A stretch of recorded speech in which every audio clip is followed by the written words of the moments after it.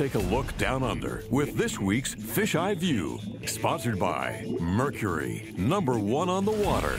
The most exciting way to catch any fish is at the surface. There's just something about seeing the water blow up before your eyes, and it's highly addictive.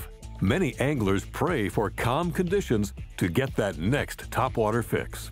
For anyone who's experienced this visual display, you can't help notice how many fish are missed in the process. Perfect timing in hook sets is one component. The real problem is that nearly all topwater baits are hard baits. Fish immediately realize they've made a mistake. The solution to this problem is soft baits, which can easily be modified to act as surface lures.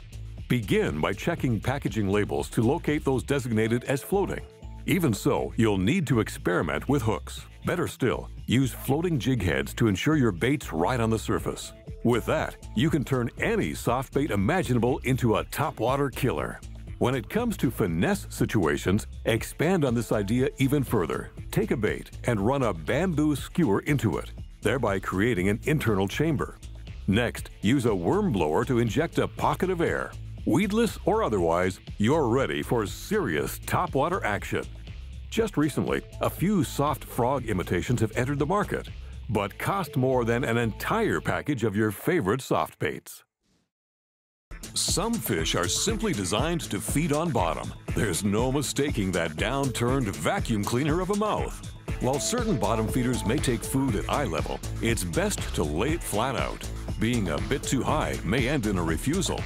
Apart from these notorious bottom huggers, most species of fish participate in this feeding behavior from time to time, based upon forage location. During a tough bite, working along bottom is still a great way to turn things around. The necessity to present bait this way is also a sign of the times, a direct result of heavy fishing pressure.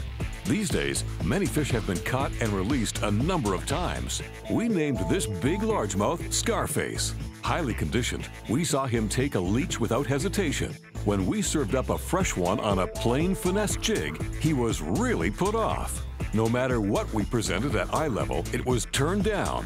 But when we bottomed out to the very same bait, it was a totally different story, most likely because he couldn't see the line.